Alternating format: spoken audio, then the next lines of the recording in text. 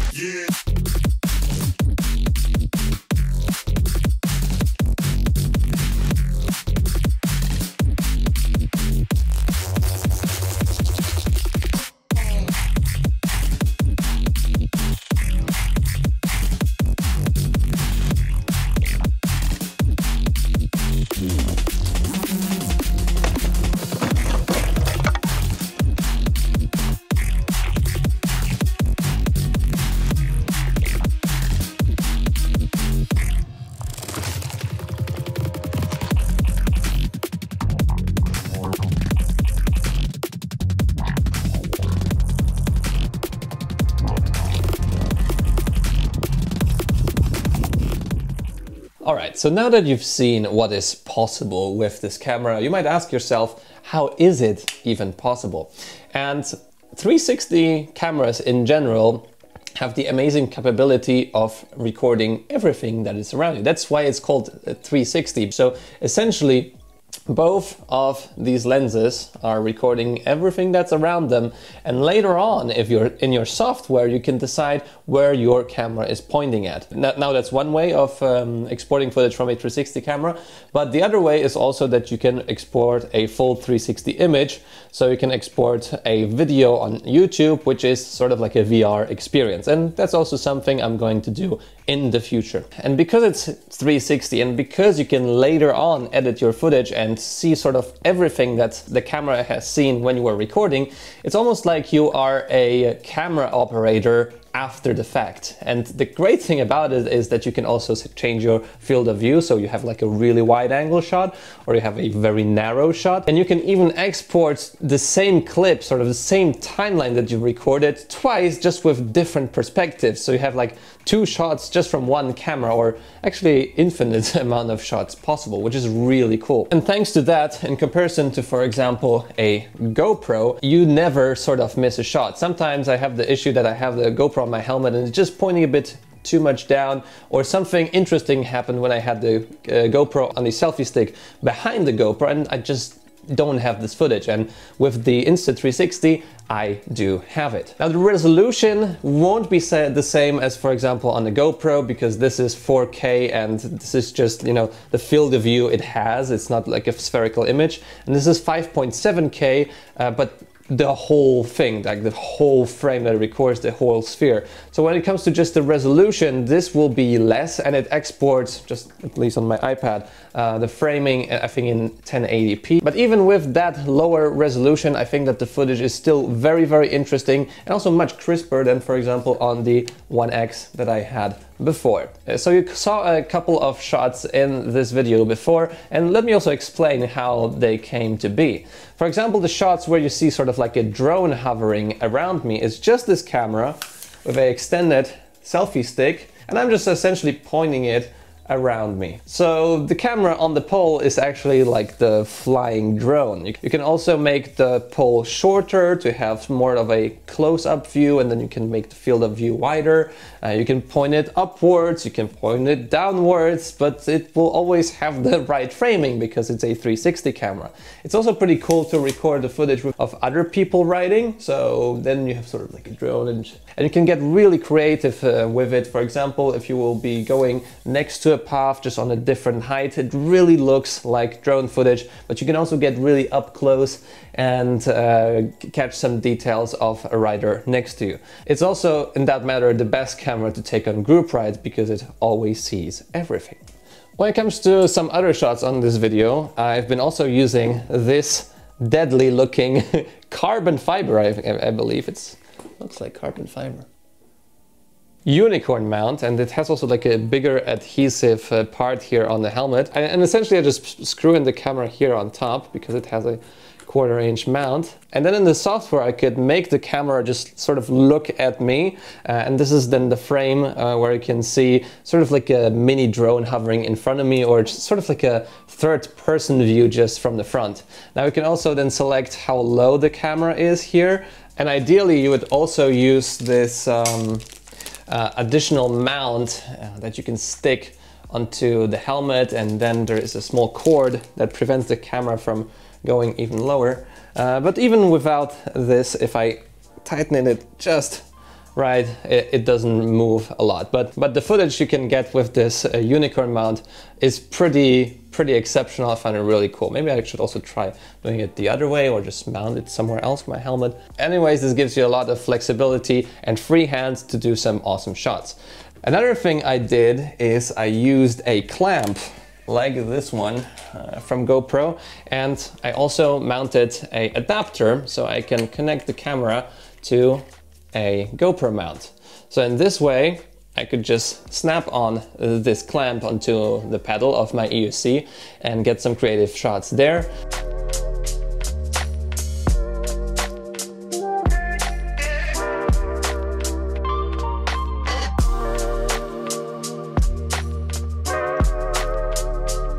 And I also put this clamp onto two areas of the footplate. And then same thing about it is I just saw this camera just like rattling underneath me, and it was just crazy. I was actually quite worried if the footage would come out to be all right, but the stabilization in this thing is just so insane. It just looks really smooth on the final video. So that's another great thing about the 360 cameras. The stabilization is just much better than in this camera, because once you turn it up to a certain degree, it just flips around, or at some point you won't see, like the lens will not be physically able to see what's in front of it. And with this one, it's always possible. And that's also how I created one time lapse in this shot. And I also used this GoPro mount to mount the camera on my usual, let me get it out, on my usual mounts on my helmet. So one of the time lapses was just the camera on top of the helmet. This is also really useful if you want to make some nice time lapses in your city. And there's also useful software in the Insta360 app I'm going to talk about later, where you can also create motion blur and all of that stuff. But this is sort of the best setting of the camera if you just wanted to make footage of what's around you, not really you riding. And I also have another mount here in the front, boom, like so. And then I can also get some creative shots of me riding the EUC, just pointing downwards or just pointing at me. So that's that.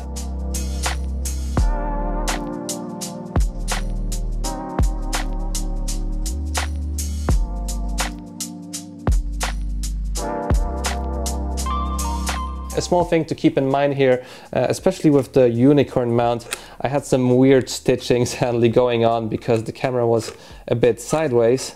So it's best if the camera is actually pointed like this.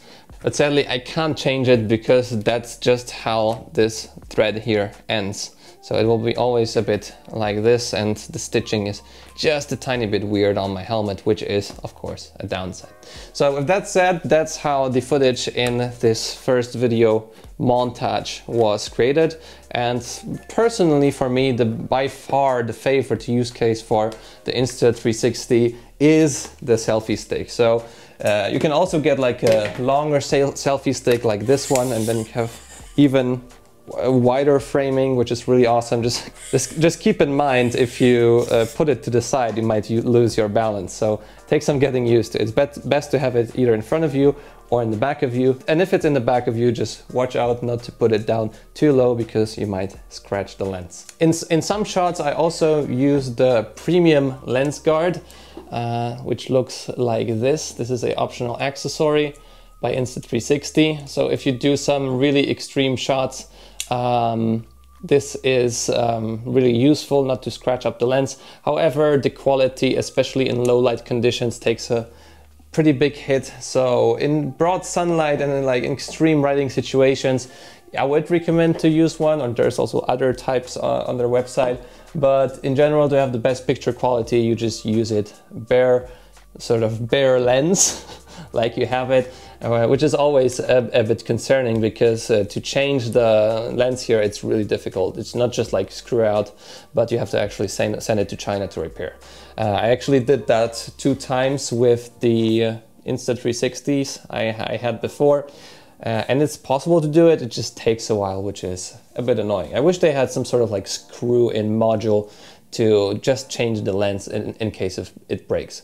But they also do have some sort of insurance policy, or sort of like a all-inclusive plan for like 40 euros, so maybe that's a thing you might like. When it comes to what you get in the camera, essentially you get a pouch, which is very similar to the pouch I had before with my Insta360 One X, and then you just plop it in, because these lens elements need to be protected at all times, because it's essentially resting on the lens if you put it anywhere. Keep it in the pouch, but you can also buy a cover like this one on their site, which is actually really cool, because then you can still charge up the camera, like if you open the door before you close up the lens guard.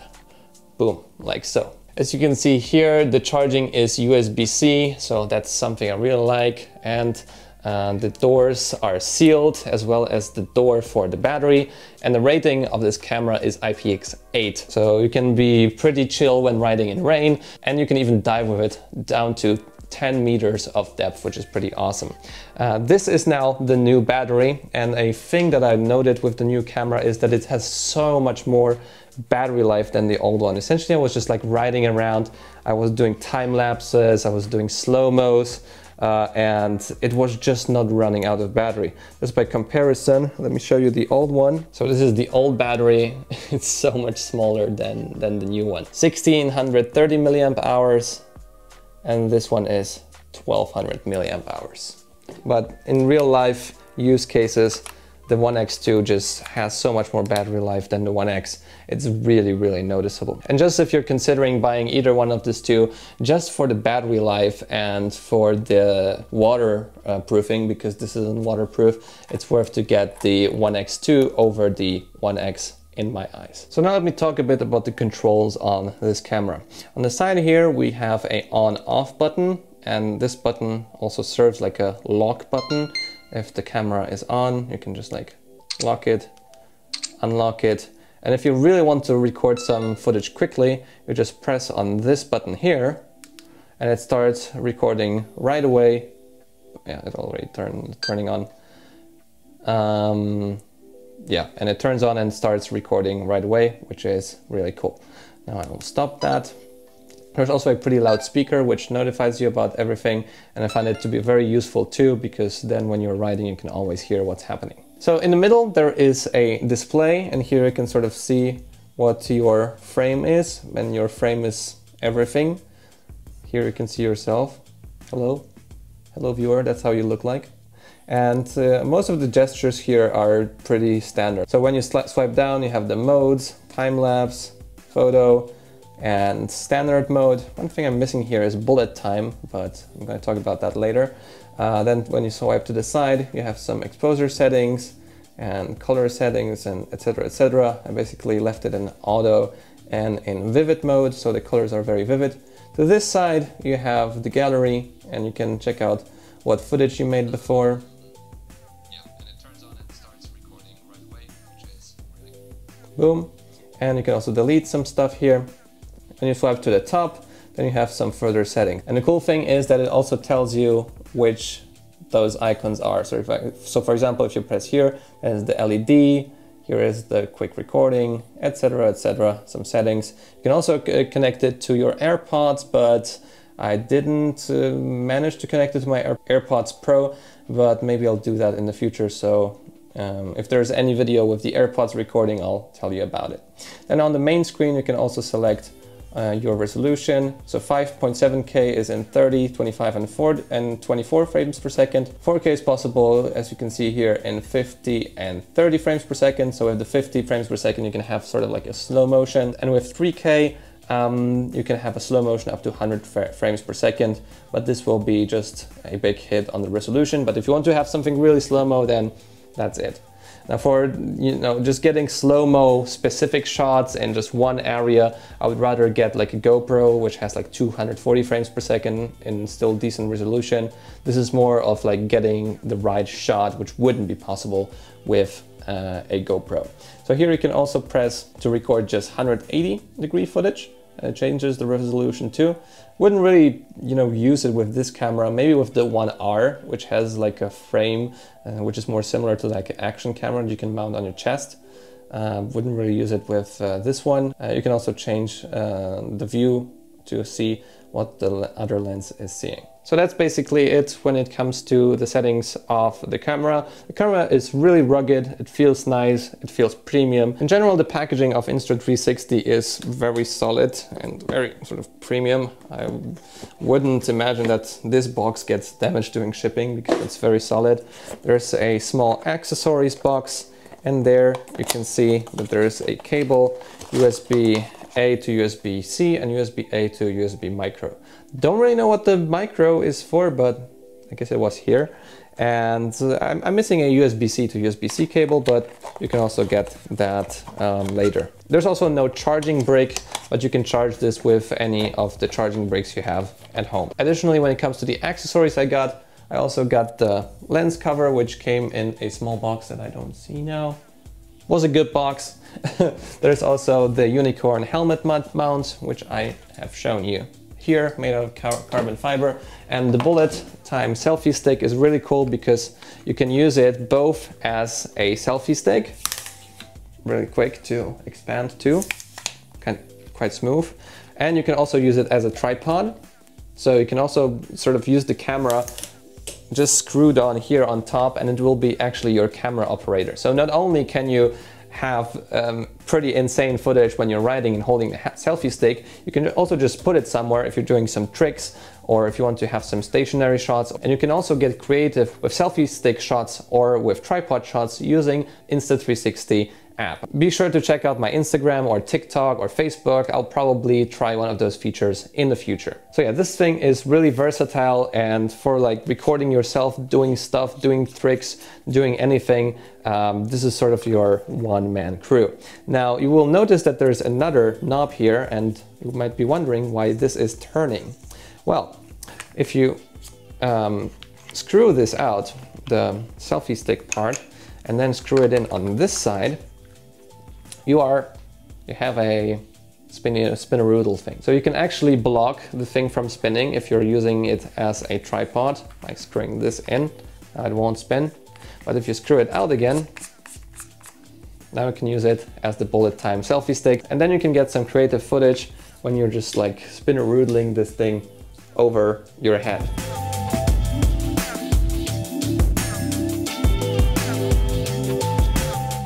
One thing I have to comment about this mode is that usually it has the framing a bit too high up. So optimally I was using it in the vertical format because then you can see more of me actually and what's happening underneath me.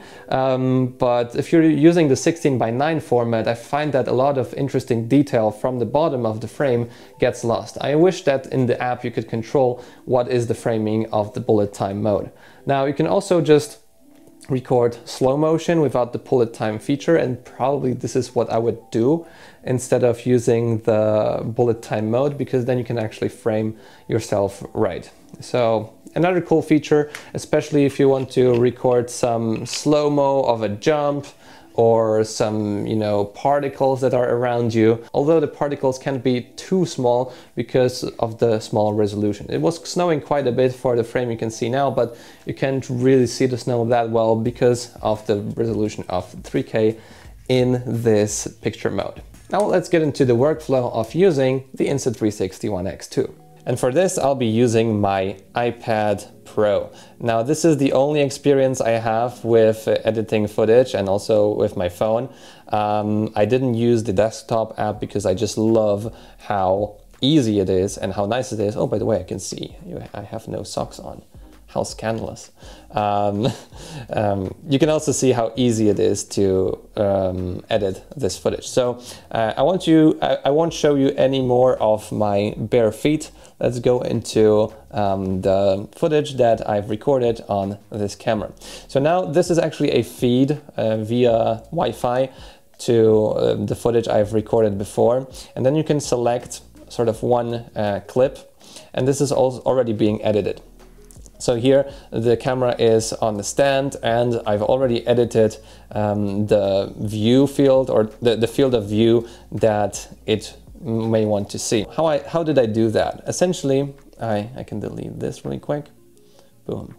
Essentially, I click on the plus button, and then I have a couple options of selecting what the framing will be. Now, one thing I can do is I can select deep track, and I just select myself, and then I press start tracking, and then the camera will do everything for me. I mean, not the camera really, just essentially the app.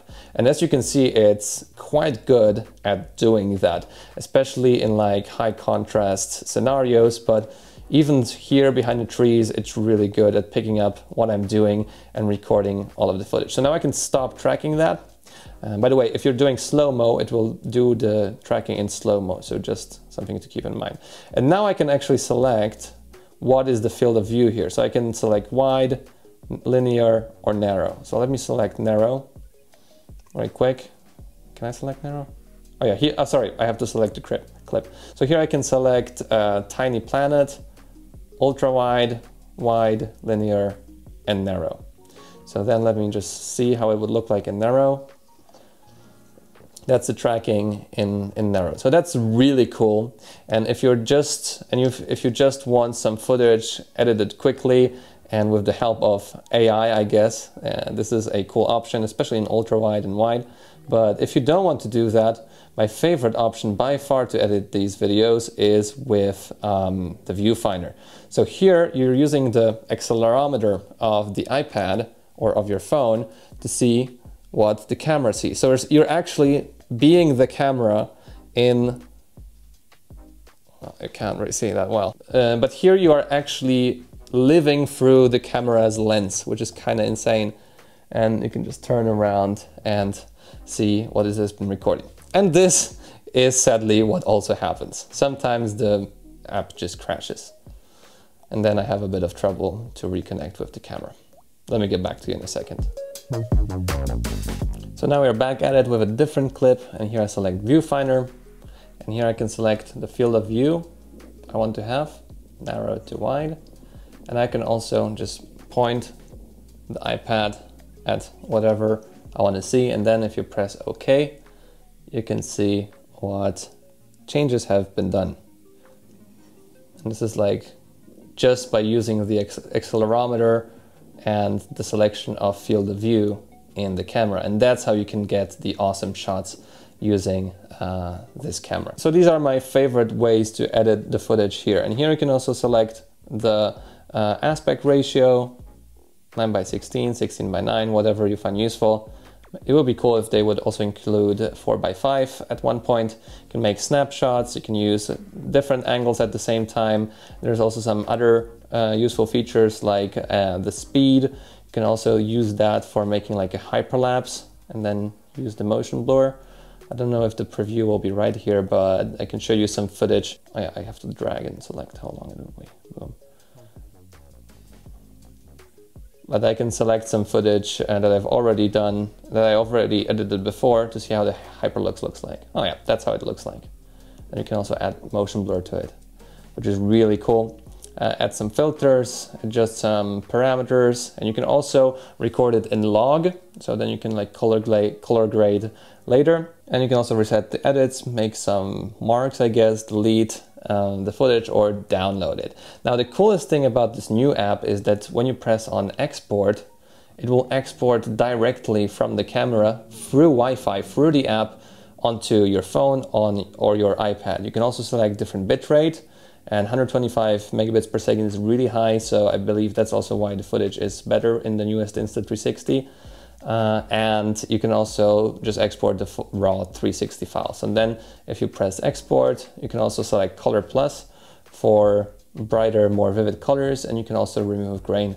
And if you press export, it will be exporting right away from the camera onto your iPad, which is really, really neat. It's also rather quick when it comes to export of all of these files. I don't know if it depends on my iPad or if it depends on the camera, but most of the time I didn't wait long to export a file. I don't know why it's 0% now. Maybe it's because of the hyperlapse.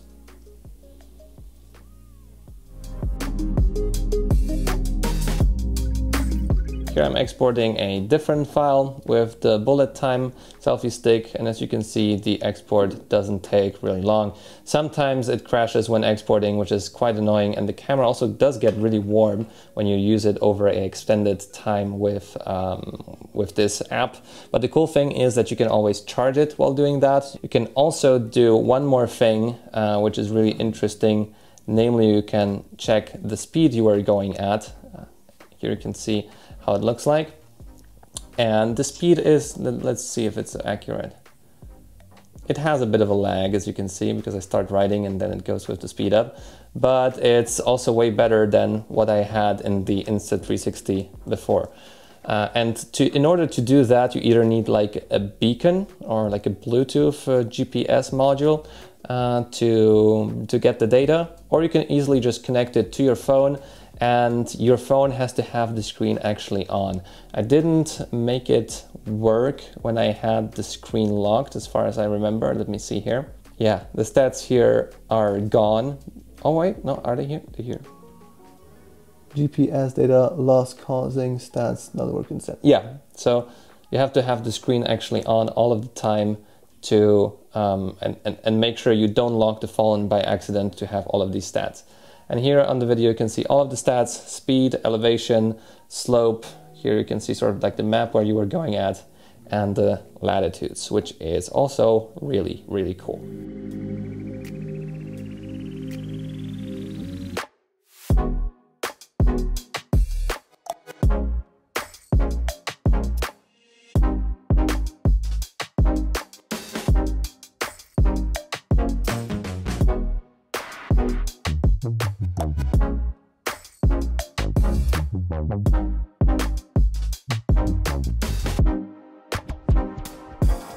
Of course, one downside with this camera is that you have some additional workflow. You have to go over the footage again. You have to reframe it. You have to, you know, do all of the shots again, sort of. So if you want to have just like a camera that records everything and then you can just right away just cut it and publish it, then a 360 camera will naturally have more workflow than a usual one lens camera.